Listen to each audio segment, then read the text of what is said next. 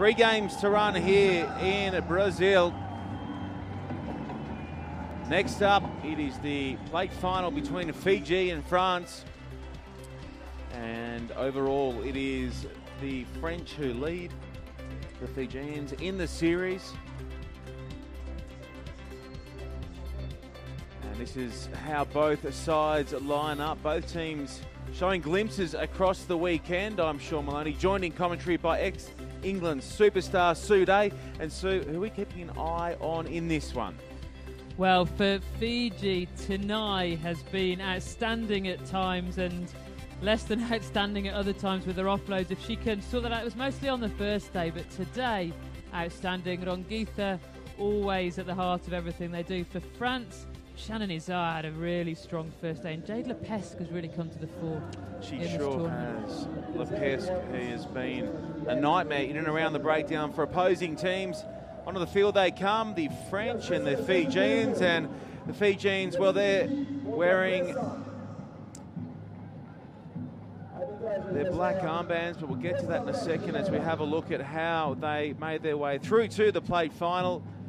Strong winners over Brazil, and they ran into a red-hot Canadian team earlier today, and there are the Fijians stunning England, it must be said, in that match a little earlier today as well. Our referee for this one is Rose Labreche out of Canada. Yes, the Fijian women's side wearing their black armbands is a mark of respect and just sending their love all the way back to Fiji after the beautiful Pacific Island nation was ravaged by Cyclone Winston. Tragic loss of life there and several people still missing. So the Fijiana team looking to try and raise spirits back in their homeland as France kick off, and it's taken nicely. Good early run of passes, and just having a little look up at what was to come. There was Tamoy. Yeah, it's that situation where you've forgotten to catch the ball before you look to about what you're going to do next. Handing the ball back to France. Crouch. Bind. Sit.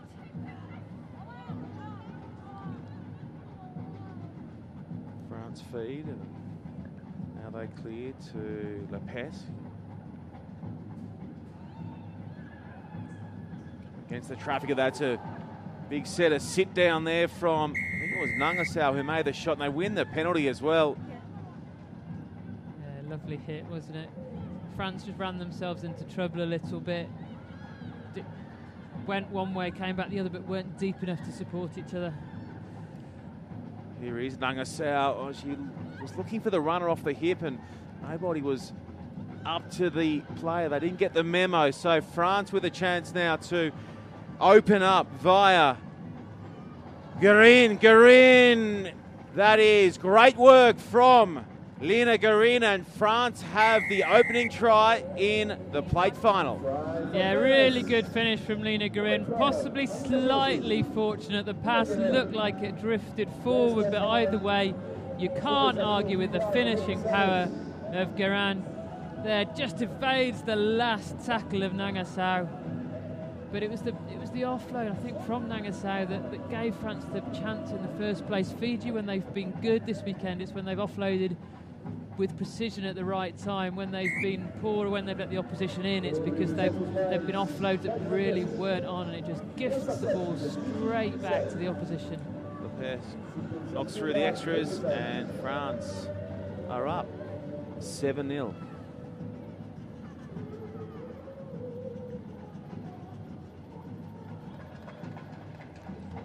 Biscarat with the restart. Goes a little deeper this time around, and it's caught Nangato out of position. She couldn't bring it in, and they're going to hop straight back on attack. France are. Yeah, too many errors from Fiji at the moment, giving France opportunity after opportunity. Pauline Biscarat there, she's been such an important player for France in recent times. This tournament, coming back from injury, hasn't quite come into her own, but we just expect to see her get better and better as the series goes on.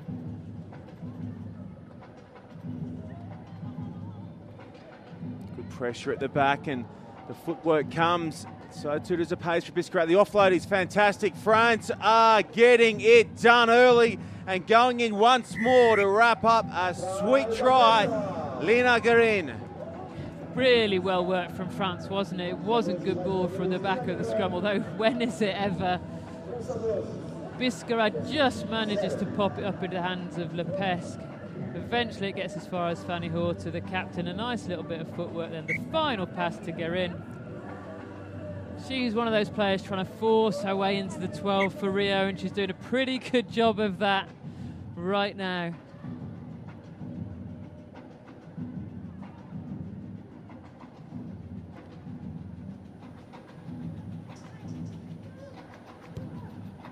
Conversion attempt on its way, but it's away to the right. The boot is up, and that'll leave the score looking like that 12 points in France's favour over Fiji.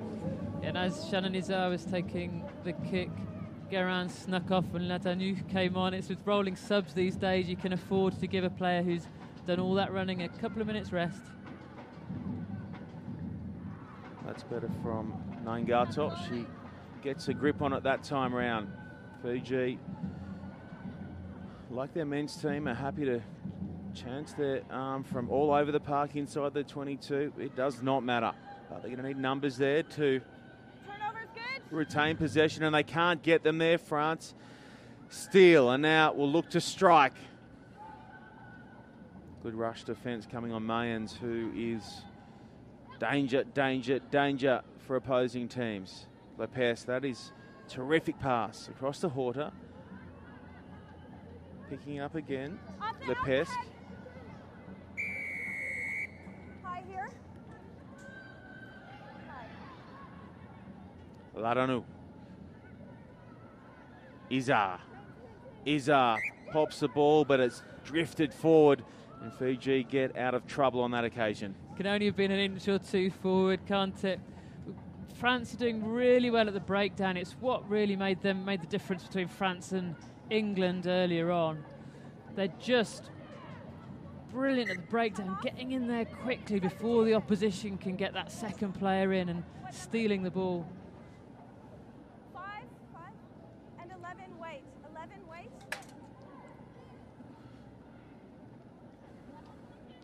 Just a couple of subs here. Late on day 2, and the legs are feeling it. Searing heat on Saturday here in South America, in Brazil, Sao Paulo. Just down the road from Rio, which is set to light up in the first week of August this year. Sude bearing down on us so quickly. So exciting. The first time Rugby Sevens has been in the Olympics, just a few months away now. What an amazing, amazing chance for these players. Off Rongitha. And popping beautifully. Now Riwai gets a touch, but again the passes aren't just getting where they need to go. And that was Ravisa, the little whippet, who scored a sensational try against England this afternoon, going without. Yeah, Fiji just making it too hard for themselves at the moment. A couple of games earlier, the England game, they really switched it on. Passes were going to hand, the offloads going to hand. At the moment, that precision just isn't there, not even close.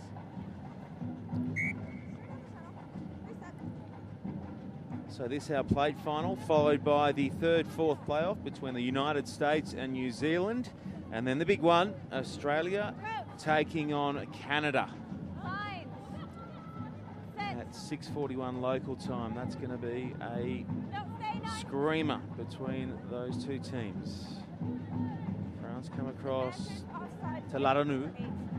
Penalty advantage coming. Laranu will take it into contact and then pinch a couple of extra metres with some good leg drive. Penalty advantage being offered up here to France. What can they do just before half time?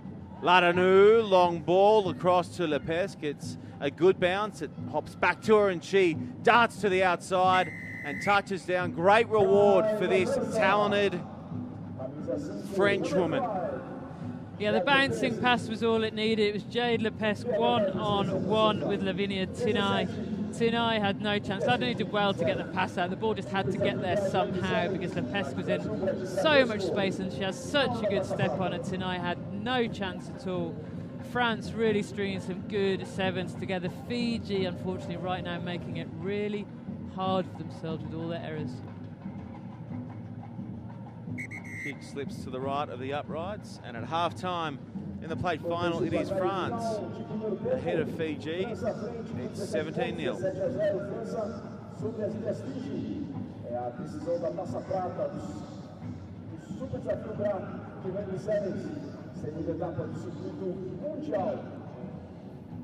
If you want to follow some of the action from the weekend, jump onto social media and whip in that hashtag, Sao Paulo Sevens, and you will be treated to some wonderful highlights. Plenty more to come in this one. Let's dial it into the French huddle.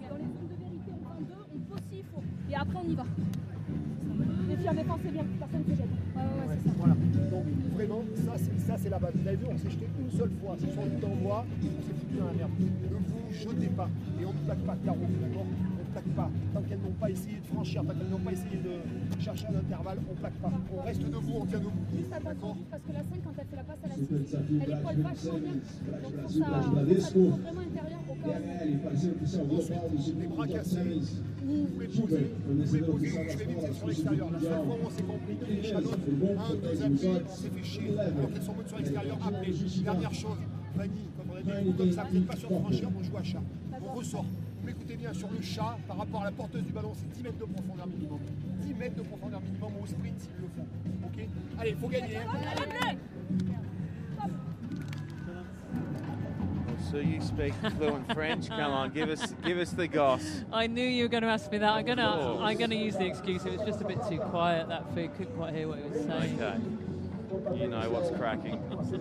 Yeah, so as mentioned, jump on social media and pop that hashtag in, Sao Paulo Sevens, Instagram and Twitter, and you are going to see some awesome action that's been served up out of Brazil with just the few games to come. Ladanu driven back into a 22. Izar ghosting across the park. She needs someone to straighten up the attack for her, and throws a tough one for Troncy to bring in. Option. Izar had a really strong first day. It's not quite happened for her today. She looks disappointed with herself there. The pass should have been caught, but it wasn't a great pass. It did hold up Jennifer Troncy. But when she gets it right, Izar, she's such a strong runner. Strong defender too. Crouch. Played a bit of tap around the park yesterday. A couple of attackers coming off second best thanks to the shoulders of Shannon Izar. Okay, Fiji. Rongitha. And now goes to Ravisa. Ravisa is going to steer backwards and look to get inside the defence of Ladanu. She does nicely in bringing her down. 40 out. Good little sharp reload from Riwai, but it's just not happening at the moment. Ball down, please. For Fiji. White, just take a step, please. Blue, take a step. Got an assistant ref coming on to the park in a second. Have a chat to Rose Lebreche out of Canada. What have you seen?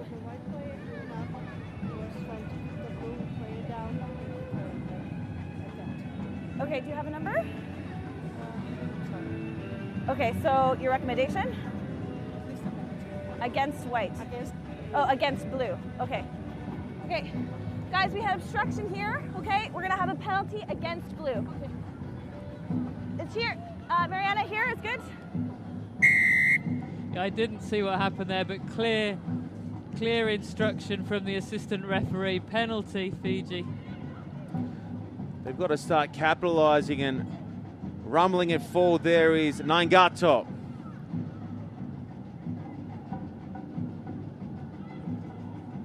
Nangasao, again the passes are missing the mark for Fiji. Mayans slips in and then scoots towards the sideline, eventually brought down by Ravisa. Porter.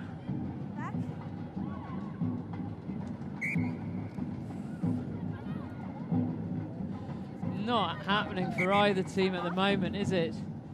Error after error. Blue, numero 9. France had a strong first half, but I guess 17-0 up, less than 5 minutes to go. Maybe the concentration slipped. Fiji certainly just haven't been on the mark all game. Been flashes of brilliance this tournament from Fiji, haven't there? But yeah, in that last start against England, they were outstanding.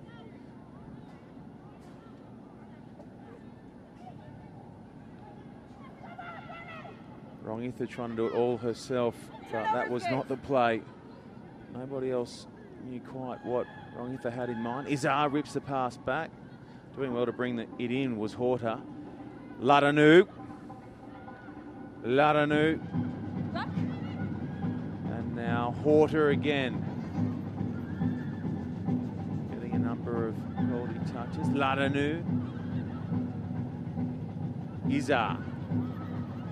How can she shape the attack? She can't. And Fiji make the tackle and then pounce on it via Tinai. Tinai taps and goes. Tinai pops up. Well, here we go. That's a little bit more like Fiji. And popping it down is Nangato. And this one's still very much alive if the kick is good.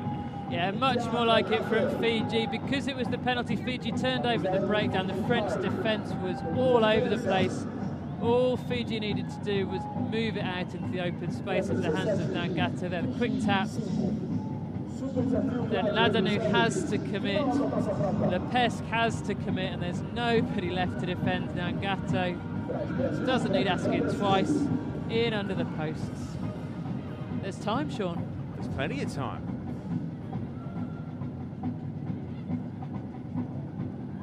If there's any team in the world of sevens that can rip back points off the deficit quickly, it's Fiji.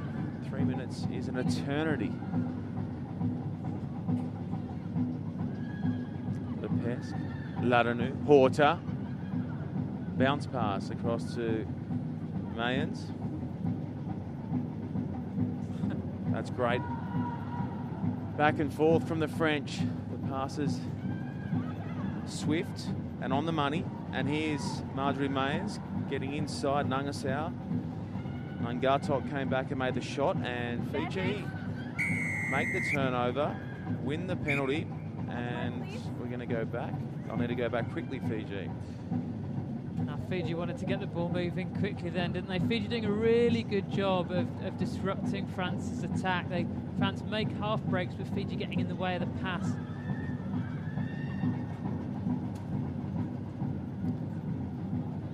That looked to be a touch forward, and that is the call out of the hands of Tinai. Ravisa was gone, but the pass crept forward through the air and out of the hands. Time off. White number 12. Oh, it's coming. So just another reminder that following this, it'll be the United States and New Zealand going head-to-head in the third, fourth playoff, and then a little later this evening or this morning, depending on where you're watching on via your broadcaster around the world, Sky UK or Fox Sports in Australia, Sky Sports NZ, it'll be Australia and Canada in the big one. France looking to finish this one in style. Ladanu is cannoned into touch. He's crying out for a switch in play there. Fanny Horta running across the pitch. Ladanu outside of the two defenders running with them, but no third defender on the inside shoulder of Fanny Horta. Ladanu, had she cut back inside, there was a sea of wide open space. As it was, Ladanu just gets bundled into touch. As a winger, you've got to play with your head up, see where those defenders are, and if there's no third defender there, you've got to come back inside.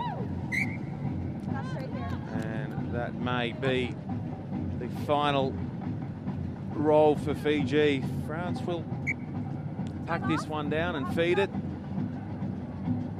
Number 8, white 8. And they are set to scoop the plate in Sao Paulo.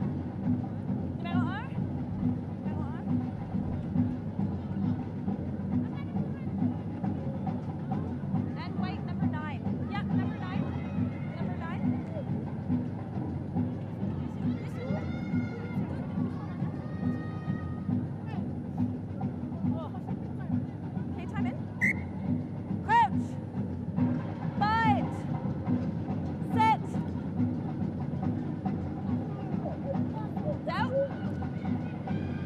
Helping out at the back is Biscarat.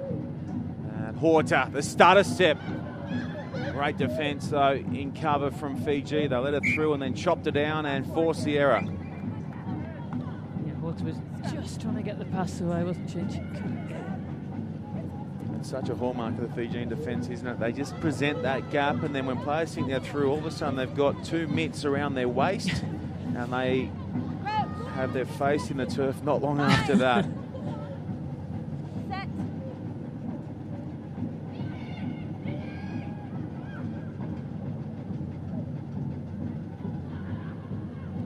That's a lovely line from Tisolo. Fiji, can they give us something to put on the highlights reel to wrap up their time in Sao Paulo before they return for Rio in August? Release, Blue. Now the locals would love to see it. Across the park they go. Naingato.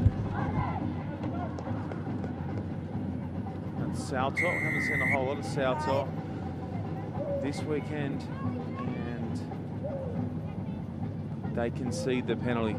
Full-time Hooters gone. France want something to remember as well.